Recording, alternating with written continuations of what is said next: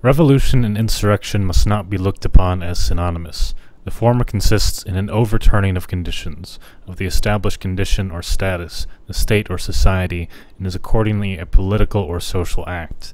The latter has indeed for its unavoidable consequence a transformation of circumstances, yet does not start from it, but from men's discontent with themselves. It is not an armed rising, but a rising of individuals, a getting up, without regard to the arrangements that spring from it. The revolution aimed at new arrangements, insurrection, leads us no longer to let ourselves be arranged, but to arrange ourselves, and sets no glittering hopes on institutions. It is not a fight against the established, since if it prospers, the established collapses of itself. It is only a working forth of me out of the established. If I leave the established, it is dead and passes into decay.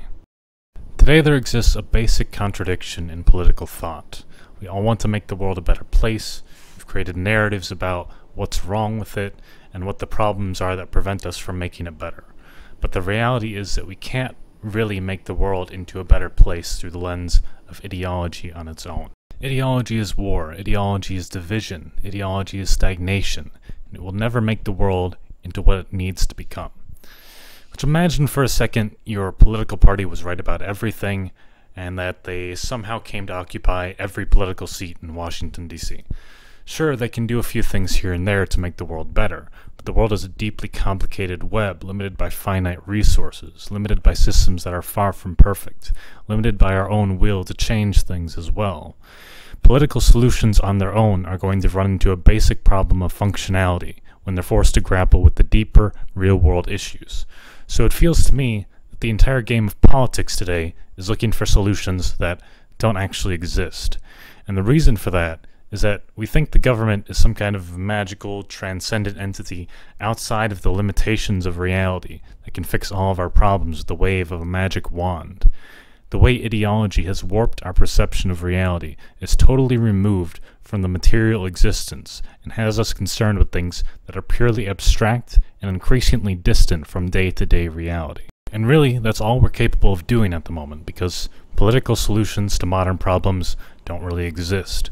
We as a collective certainly have the ability to make the world a better place, but our voices are so impotent and disunified currently that we cannot. In the current age of atomization, we often lose sight of the fact that we own all of this. Yes, the government makes the laws, and growing your own parallel structures is hard, but there's nothing actually preventing us from, as a body of people, simply creating our own systems and using those to replace the existing ones. If we want to improve the conditions of society, this is the level of thinking we need to apply. Really, there's nothing stopping us from starting a revolution in this way. The only real and obvious problem with the plan is that I think a lot of people have fallen into this mindset of what I call confrontational defeatism. Even though they talk big about government corruption or economic issues, they've actually taken a kind of consumer standpoint towards their own powerlessness. Conspiracy theories are certainly an interesting avenue in terms of what one can occupy their mind with, but I believe you reach a point where it no longer even very much matters what's true and what isn't. What actually matters is the simple question of where can I as an individual affect change? So I believe we have to start thinking of things on a different scale. Otherwise, all these current issues are going to pile up and have a cataclysmic effect when we finally have to face what's important in life. No waiting for the sky to fall, no us versus them mentality, simply an effort to push forward with what we know is best for us. And the way to do this is not in the macro approach to looking at society from the top down with powerful groups telling the rest of us what to do, which is a level that everyone is thinking of it right now, which exists as a kind of authoritarian impulse within the commons, but instead on the level of our own local communities, building their ecosystems up to become productive, healthy, and functional from the bottom up. This kind of manic ideation that we're going to just one day fix a system without organizing, without actual ideas that further our functional material interests, is probably one of the most pressing delusions that exists within postmodern thinking. So what we should be trying to do instead is begin to put aside all the petty differences that make us separated and start to view the world as a large-scale project of functionality that respects the interests of all who contribute to it, rather than a plane of competing ideological factions. To make our own system, we have to begin to cooperate and build systems with each other and use the entirety of our energy as a society to build the things which give life its meaning. And if you really do some soul searching to try and figure out how to make the world a better place, you'll likely realize the very same thing I have, that the biggest threat to society is in the slow and steady death of the potential we hold in the face of hopelessness. So my proposal for revolution is very simple. Unlike most kinds of revolutionary action, it doesn't involve any offense on the standing power structures. Rather, it is fundamentally constructivist and focuses on creating value instead of subtracting it. And this is how anarchism is actually supposed to work in practice, building on the power of the collective to create productive social structures that aren't authoritarian in how they exert their power.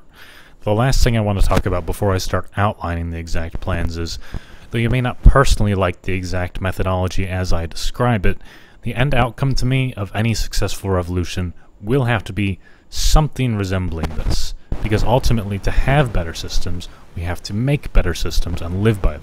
We've seen the results of trying to have a society where governments and corporations sit at the helm while we mindlessly do their dirty work. It never ends well, because once individuals sit in seats of power, that power inevitably corrupts. But with collectivized responsibility, creating a system where everyone has a direct say in and understanding of the processes of the state, there's a drastic shift in the degree of corruption you'll see. As I said here, I think the very existence of politicians is an antiquated institution, and there's nothing preventing us from using the power of the internet to replace the existing structures with a true democracy. Furthermore, apart from my own admittedly limited ability to spread these ideas, there's nothing really preventing us from executing them. So let me just put my whole concept here into one basic idea. We should take the United States government and push it somewhere else! Virginia Woolf starts with a simple idea, using the principles of localized power to enable communities to self-optimize and self-govern. Unlike a traditional protest, the main goal is not to be an offense to any existing power structures, but to begin to plant the seeds of our own. These are changes that we can implement to make the world tangibly better in ways that are small at first, but can build into a greater and greater effect as more momentum is gained. I look at the current government as something like a constrictor snake that's restraining us from activating our collective potential. And if you're fighting a constrictor snake, you don't struggle against it, but slowly detach yourself bit by bit until it loses interest.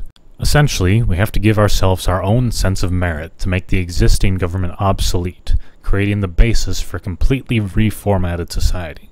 The existing government only has power because we outsource our own to it out of convenience, but if we can demonstrate responsibility over our communities, it will wither away. So I'm going to start with some very basic ideas just to get across the fact that communities working together can yield powerful results for everyone. Nothing too groundbreaking yet. So one thing that the Modern Society program does to us is say that we as individuals are meaningless unless we are giving our energy to the system as a whole. We serve the system rather than anything the system meaningfully does for us outside of monetary compensation. One of the appalling results of this disjointed approach to economic formation is that we have something called unemployment, which is one of the most telling obstructions existing within this system. I personally believe that if one wishes to work, they should be given a complete guarantee that they can fulfill that duty and live in dignity for it. No one should have to be unemployed. So let's fix that. Let's say to every corporation that our hours will be distributed in such a way that all those who are in need of more income can have a share of the existing hours, and those from whom those hours are taken from are given compensation for now having less hours themselves. This is a very basic idea and simple enough that anyone can understand the value of it. If there is unemployment, and it is not willful of those unemployed, the individuals in the advantaged position of already having such employment gather together to abstain from work until adequate contracts can be drawn up for all people involved. Think of it as similar to a boycott, except with our own participation in the labor market as a stake being withheld. Obviously, without our participation, there can be no work done or money to be made, so by working together and refusing to comply with this systemic coercion, they pit worker against worker, we can permanently solve the problem of unemployment. And it's ridiculous that this exists at all. In most cases, there is really nothing preventing one individual from completing the tasks of one job over anybody else. So it's just a pointless competition we're herded into having. Okay, so you get that one. Next idea. Everyone knows that the current gig economy is a fraud committed against working peoples. It's too reliant on tips to be fair to the employed. The work itself is highly unreliable. And apart from the job having no benefits, the employee also has to provide everything from the actual car to any amount of gasoline they use, in the case of like Uber. So what if we flipped the gig economy totally on its head and said, hey, since there's no real overhead provided by the company like you'd find in a normal job, we should effectively jailbreak the gig economy from its owners and bring control of it under our reign as using a decentralized system by and for the people. It would only take a small bit of investment in our own infrastructure to develop community-based systems that operate with the same basic principles as apps like Uber and DoorDash. In doing this, we're taking the power of technology away from the giant corporations, putting it right into the hands of people, so that we can begin to take the first steps of developing autonomy from institutions. The more power we can take from governments and institutions and take for ourselves, the more we can actually shape the world to be how we want it to be. So we do this piece by piece. Another piece of this puzzle is credit card companies. So the purpose of a credit card is, in essence, to provide people with a temporary source of funding if they ever need it. This is a lot of utility to the average American who is living paycheck to paycheck, should they ever want to make a larger purchase than usual. And they can slowly pay back the debt over time instead of having to save up for a long while to make a payment.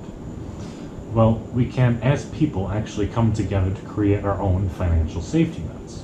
Now, I'll get to how this would be enforced later on, but essentially, all that we need is a combination of people who are willing to put up a bit of income they don't need at that time and offer it as a loan to any people who are having difficulty paying for all of their expenses.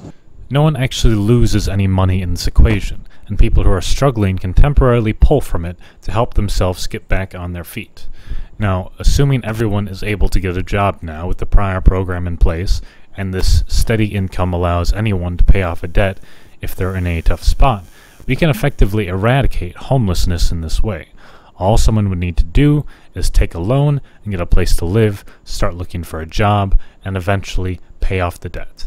Anyway, so now that we're starting to build our own communal infrastructure by pooling our resources together, what's to stop us from taking it further and doing something more physical, something with utility, something that everyone can benefit from and appreciate the value of? Solar panels, for instance. For an individual, a solar panel may seem like a hefty investment. But if a number of people are willing to front the bill together and also split the savings, we can start to slowly build a robust network of cheap and renewable energy resources. This will begin to reduce our reliance on the existing electrical infrastructure, putting more money in our pockets and taking it away from electrical companies. Another useful idea would be to increase our local communication networks by creating community Discord servers.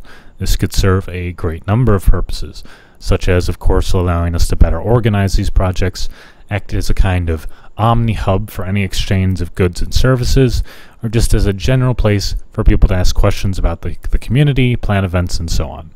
It's a small thing, but having it in place and used on a wide basis could really improve the general community welfare. It certainly can't do any harm to just have, and as we move on to later phases of the operation, it would only increase in usefulness. Last idea I'll suggest for this phase would be employing the use of a shared vehicle system. This would require just a little bit of a coordinated effort. Perhaps an app can be made to track the location of these vehicles, which we can attach an unremovable tracking device to. And this doesn't have to be just limited to cars either. We could do the same thing with bicycles or electric scooters, which are a very underrated form of transportation. There are many people who don't need to have transportation available to them on a daily basis, whether they personally own methods of transportation or not, and those who do can temporarily provide access to what they possess, and those who do not can make use of this system wherever it is needed and do not have to purchase their own vehicles. Obviously, insurance is one small fee that we'll have to share, and gasoline should perhaps be paid for on a per-use basis. But if we could effectively split the costs on this idea and maintain a large network of different methods of transportation available citywide, the benefits could be enormous. We could vastly decrease the necessity of car ownership while making transportation cheaper for everyone. And apart from just cars, I've always liked this as a general concept. Like, let's say, for instance, someone wanted to do a video project of some idea they had, but they don't have any equipment. There could be a kind of communal resource where people can loan out their own equipment for when they're not using it. Same for any other kind of creative idea, or just any time someone needs to use something temporarily. Maybe like a lawnmower, or some extra TVs if they're hosting a Super Bowl party or something.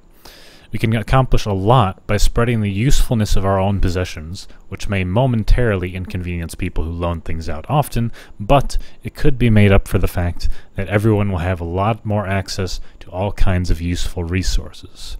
The most simple application of this could be something like borrowing a stick of butter to bake with, or something from a neighbor just a block down the road.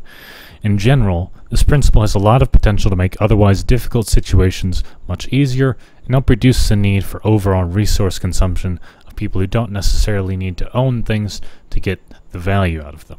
Everyone pitches in. So at this point, now that we've got a hang of working together, if we want to, we can start to go further beyond these relatively simple ideas onto phase 2.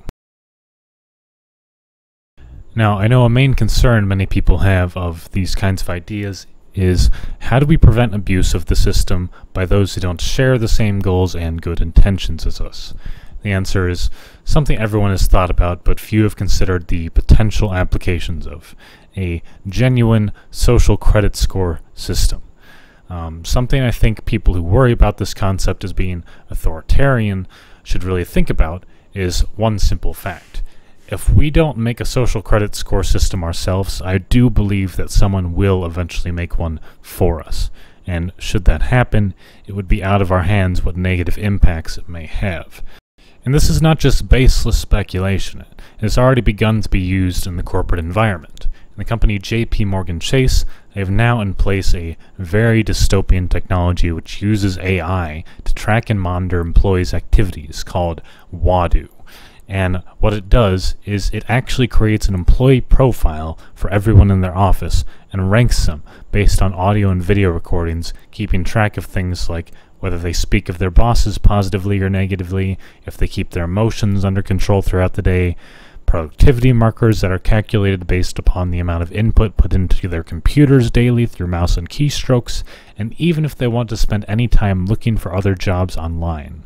This is a pretty new technology, but it's likely to gain further reach as time goes on and the technology develops. Now, I do believe there's a lot of problems with the social credit scores that have been put into effect by the likes of China.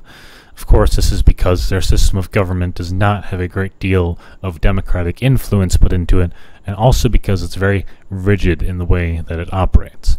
I do think there's a correct way to use this kind of thing so that it doesn't make anyone's life much worse, and also enables a great deal more social fluidity within this system I'm outlining here. The first thing I would want to stress is that there is more emphasis on positives for people with high scores than negatives for people with low ones. I believe it is especially important to maintain this kind of a framing so long as it is in more of a trial period. I should say I'm not entirely opposed to a system which takes a more authoritative role, though the only way to effectively be able to do so would be through a very slow and comprehensive process which receives the consent of all people governed under such a system. This is an experimental concept, so it has to be employed at first with a great deal of caution, and always take the approach of a very focused, do no harm kind of philosophical application. And if it doesn't work, well, we can just democratically decide to scrap it or rearrange it to work better. You may notice what I'm saying here sounds a bit like the Constitution of the United States. And yes, the entire premise here bears many parallels to the movement of the original state's government away from Britain, achieving a state of greater self-governance. Except this time, instead of removing power from the monarchy as the primary authority figure, which was replaced by our current democratic republic, It's taking the entire notion of a centralized authority and completely replacing it with total democracy. People then had no choice but to submit to the monarchy. Now we have no choice but to submit to the present authorities and their vision for society.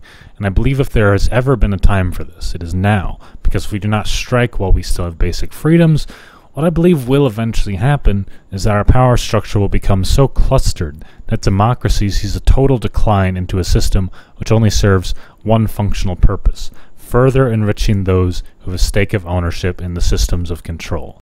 So while an idea is potentially volatile, as social credit scores does seem frightening now, we should also consider it a great asset if we can harness that power to work in our favor, and that power exists completely divorced from the existing powers. So, with all that said, let me explain some basic working principles on how this might come together. So obviously, if we're going to start following through with any of these ideas, a big issue for many people is going to be whether or not they can trust each other. The existing institutions don't really require that as much because, one, they have enormous resources and manpower to maintain security systems to prevent any bad actors from abusing their systems, and two, they have the long arm of the law to make sure they always get their due. But the only true way to be free of this kind of institutional complex is if we have our own ways to make sure that people follow along with what's required of them, because, let's be frank, there's always going to be selfish people in the world. So a basic way to start to develop a kind of systemic trust would be to create a kind of merit system. People who willfully make consistent and helpful contributions to the system would receive some kind of a badge of honor that other people could see and think to themselves, okay, this person isn't going to try and steal from me. People who often have disagreements with others could see their personal rating decrease, and certain actions taken which would be considered theft could see them cut off from the system completely. Perhaps people could have their own kind of a review page even, and you'll get to see everyone who's had positive or negative interaction with them make their points, and with every reviewer themselves being marked as either high, neutral, or low in trust rating. It'd be nice even perhaps to have a system that keeps tabs not just on whether people are contributing or leeching from the system monetarily, but also if they are the kind of person who might bully or lie to others regularly. And that's somewhat subjective, so it probably shouldn't be the most key part to determining whether a person can partake in the benefits of this system. I'm honestly not sure how complex a system like this would have to be, and there are likely people who could come up with a better system than I could, but ultimately using social credit as a tool, perhaps using the community Discord channel as a means of organizing it, could be invaluable. And the more involvement you start to see with this, the more use there is that could be had out of it. When there's a baseline level of trust already pre-established for people, this makes it a lot easier to enter into any interaction without any worry that things can go wrong. Next thing we can start to do is actually take the reins of local seats of government and then start to use those seats of power not for their typical use of following with the vision of one particular politician, but actually for that politician, once elected, to act as a surrogate for whatever it is the people themselves want. If people want to see something built, whatever it is, they can democratically choose to tax themselves to raise funding to make it happen. We want an anti-homelessness initiative? Done. People want to repurpose some piece of land for some kind of community function? Easy. Maybe we want to develop a different kind of education system. Fund it and make it happen. Obviously, we still have to adhere to certain national standards, and we can't just literally redesign every aspect of society, not yet at least, but we can do certain things to align reality more so with our own true interests, and that's a good start.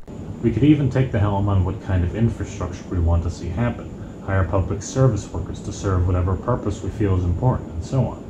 I think something like library-esque distribution centers, where people could rent certain more expensive things for use, would be a nice added feature to society.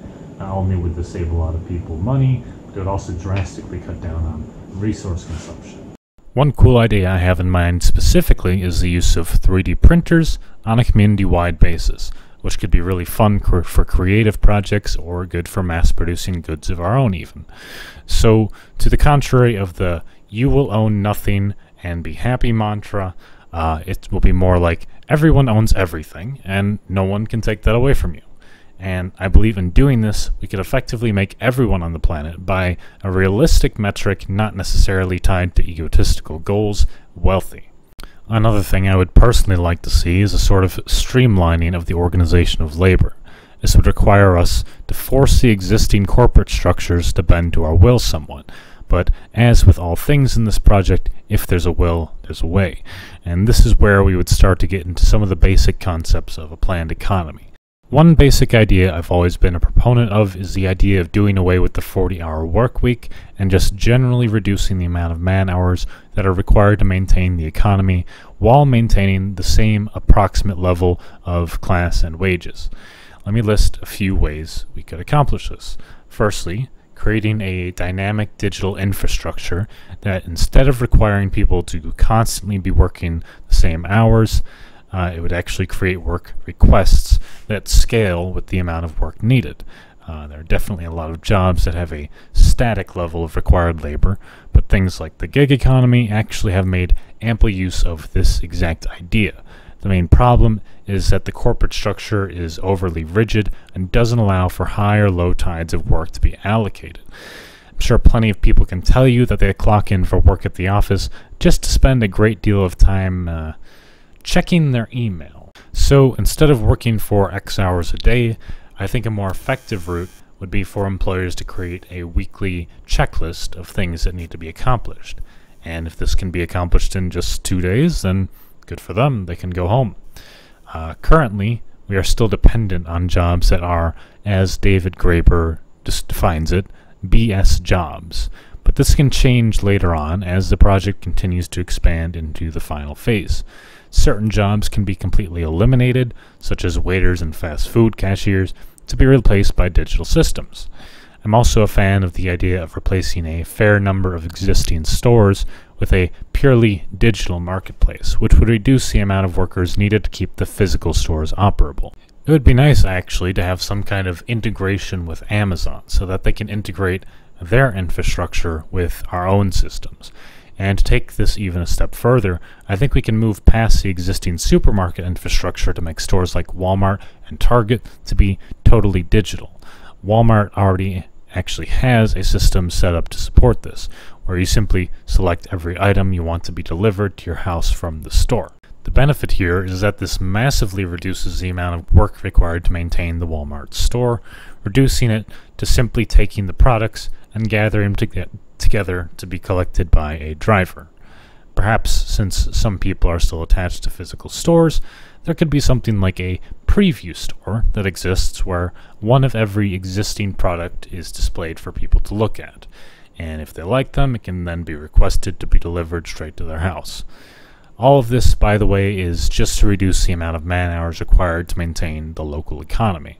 And as the hours required to work go down, and the previous system which maintains that everyone be paid their previously held monthly wages regardless of how many hours they are actually required to work, and also guaranteeing that everyone actually has a job, we can slowly start to move towards a purely gig-based economy, essentially. So what this would mean is, anytime someone wants to work, they can simply sign themselves up to a digital queue list, and as soon as they do so, they would be paid upfront instantly for their labor contribution. Of course, if they, for whatever reason, don't show up for work, then they may see their social credit score go down, and they would see any future payments go back into paying the debt incurred that day.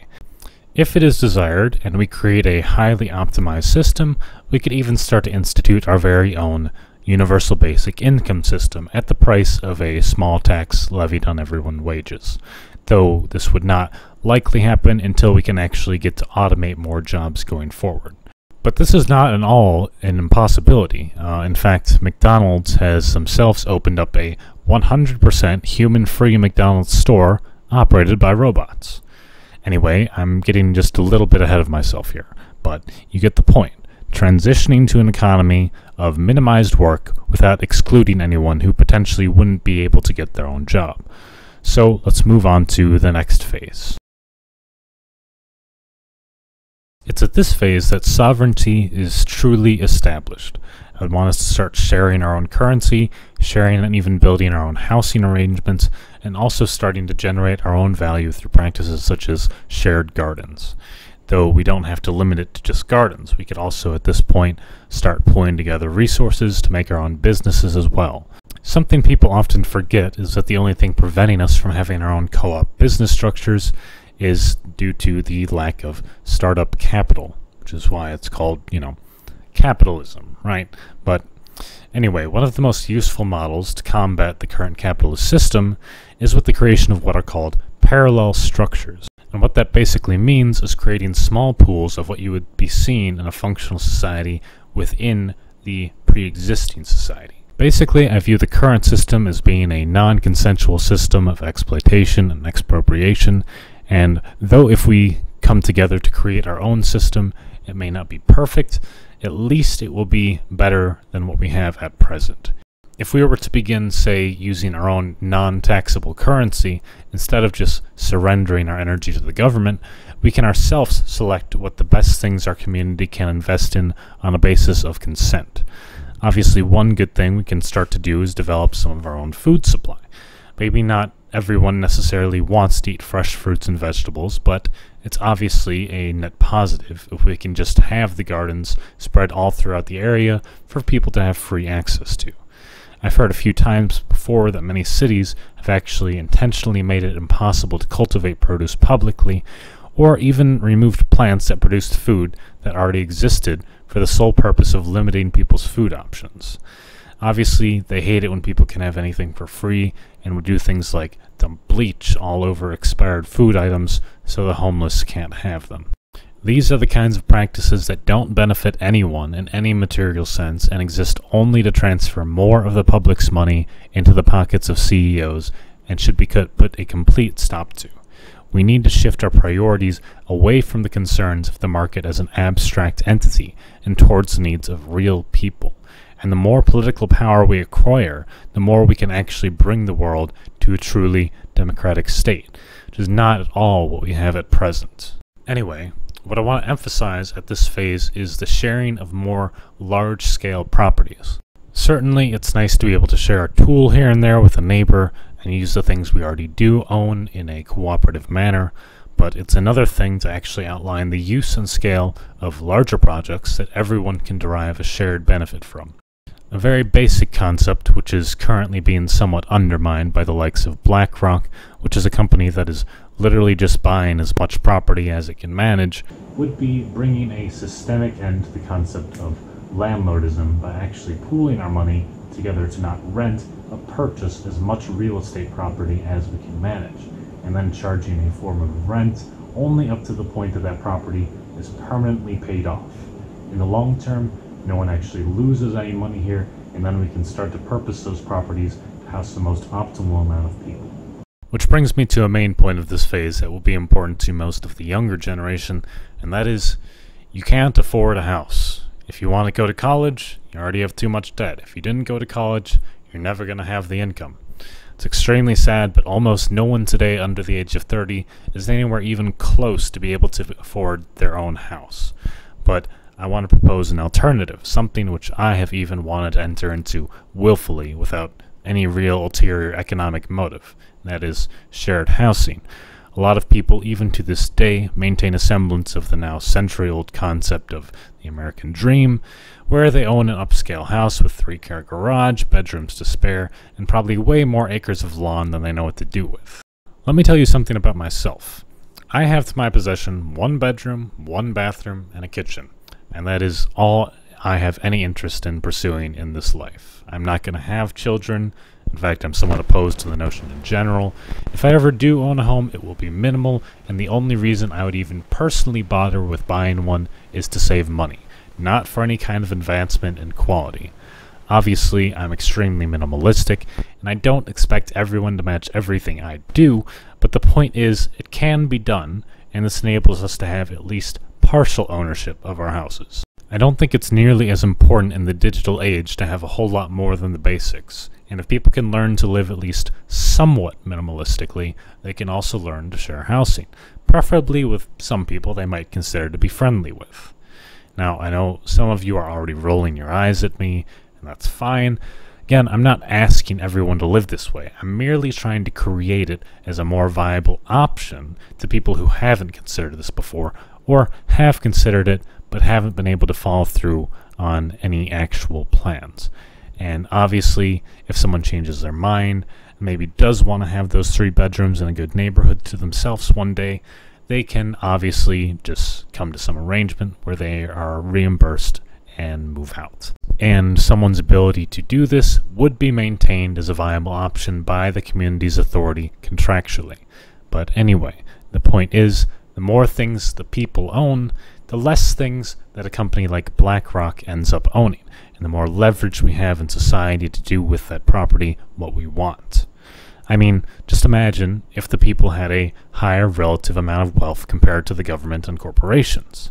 All power ultimately seems to come down to money. So the simplest way to reallocate power in the US is to just bring the leverage of the institutions down a notch by spreading that power out to the people in a widespread way, and also, as I've been saying, leverage that money effectually to give the people an institutional authority of their own. Once we start to do things like this and have enough of a network to become somewhat autonomous, we can then start to develop our very own currency. Possibly through crypto, though I believe a physical currency would also be good to have. And this would, by definition, make us something like our own country. Really. Once you start to use your own system of exchange, the government has a lot less power over your life, and we can actually start to exhibit some authority of our own. At this point, any further ideas I would contribute myself start to become irrelevant, because we're literally just doing our own thing and have become the ones who have the control. And that will bring us to the very last phase of this project. It's at this point that we need to render the government completely impotent. All of their propaganda networks should be replaced with a citizens' media, federal laws themselves will be rendered obsolete if deemed unuseful, and we can start to create wide-reaching systems of exchange that are maintained by our own free will, which is basic to the principles of anarchism. All of this can easily be accomplished through the simple act of mass non-compliance and peaceful disobedience. With enough momentum and concentrated effort, really anything is possible at this point, so it should make sense that if all is going well, we should try to expand operations to as many places as possible. Something of a note I'd like to use to expand the basic idea of purpose of this project is how it relates to my previously made political compass. The entire premise is basically moving us leftward on the compass, starting out with a kind of libertarianism, inching slowly into anarchist principles, and then once it's established itself with some firmness further to the left of our current anarcho-capitalist system, it can then become more or less customizable, in that we can tweak it to set the whole political apparatus about right where we want it to be. So rather than debating about what we want politically in this very abstract sense, we can narrow it down to a matter of simple, concrete questions we can ask ourselves about how we want to see society structured on this kind of a case-by-case democratic basis. For just a brief explanation of how this works, the further left we go on the compass, the more the people are the ones who dictate the course of society. The power hierarchy becomes de-stratified. The higher up we go, the more that power becomes, let's say, authoritative, in that it becomes defined and given a focus, direction, and dictation, which, by the way, doesn't necessarily mean it has to be more authoritarian in principle, just that the power itself becomes more unilateral. And then obviously for the opposite directions, the opposite will be true. So that tangent aside, the purpose here of this whole movement is to, rather than usurping the government and reorganize everything in one broad stroke, to slowly pick apart the existing powers piece by piece until it loses all control over our lives. And all this really entails is reminding people that they are the ones in power and giving them the means to collectively realize that. So phase 4 is less of a particular action and more of a goalpost that we have to keep pushing forwards towards spreading the message and actionable ideology to as many people and places as possible. I would say it's important at this point to not make compromises with the existing government, because they would at some point start to potentially see us as enough of a threat to want to put a stop to the movement by force or propaganda. We should settle for nothing less than a total democratic union controlled via the internet, perhaps using delegates as well to represent larger bodies of people, to optimize our government structure and lay the groundwork of what should exist in the new era of freedom for humanity.